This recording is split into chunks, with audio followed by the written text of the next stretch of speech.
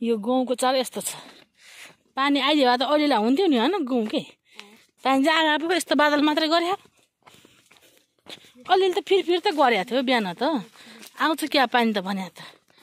यसलाई कति हुने थियो होला यस्तो बाखा यो जाडो मात्र जग्गा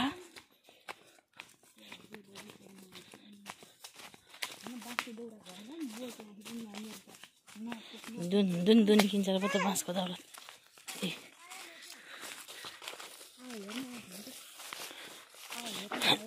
कतिवटा लाएर भइसकेको छ त होर्रे ला यो सुक्या रहेछ बेसरी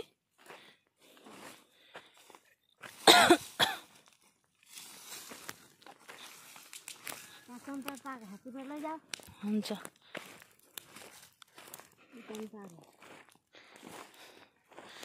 भइसक्नु भएछ आगो सागो लाएर 1 2 4 ठाउँमा लगाइसक्नु भएछ त्यो छिटो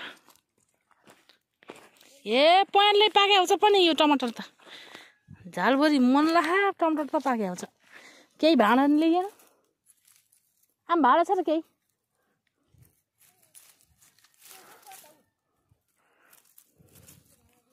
हुन त भयो बर्खीमा उसमा टिप्छु यसमा टिप्छु के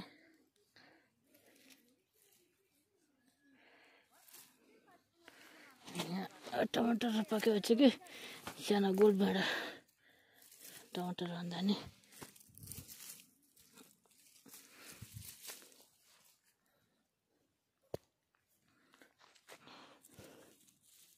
हल्का खस्यो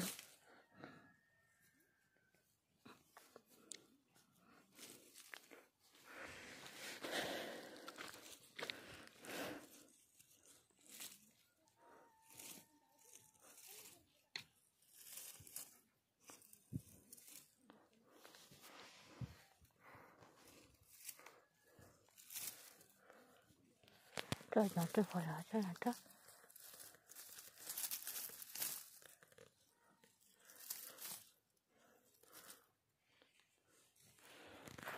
सक्यो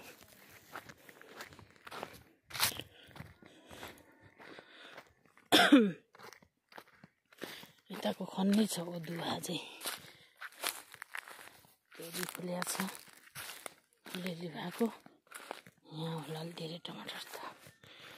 सेरी टमाटर कताको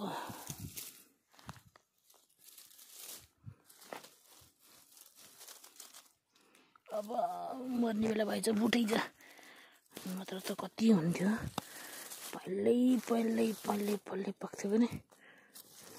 त सकिन थाल्यो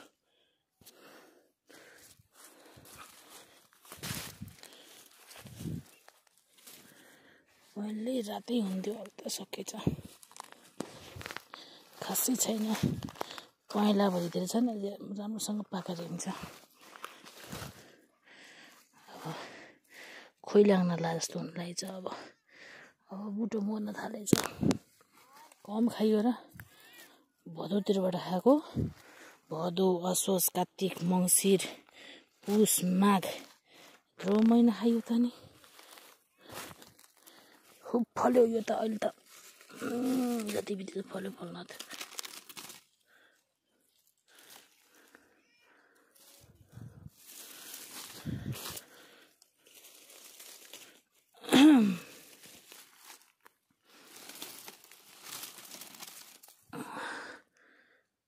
अरू त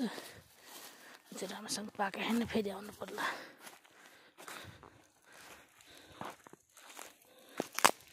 हाम्रो केराको बोट यता जौँहरू यो भएको यो पनि यता पनि जौँ छ यहाँ माथि फेरि केरा छ आमाले आगो लगाइदिनु भएको उता हुर्की लाग्यो आगो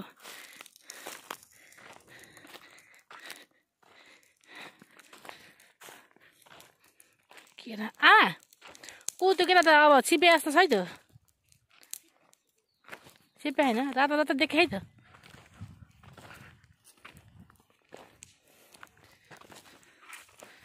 तल कुन छिपे 2टा गरी छिपिसक्नु ला 3टा गरी छिपेछ ए यहाँ तल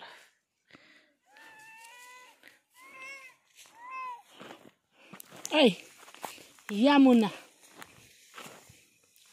दालचिनीको पत्ता त यस्तो सुके आगो लगाउनु पर्यो दालचिनी पनि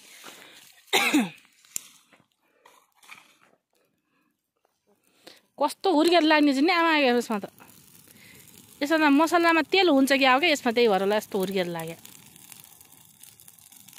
दालचिनीको पत्ता त यस्तो हुर्रै हुरेन काँचो पनि लाग्छ क्या यो त फेरि यस्तै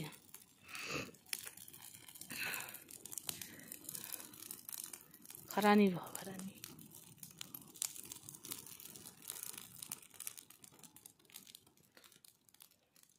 हुर्यो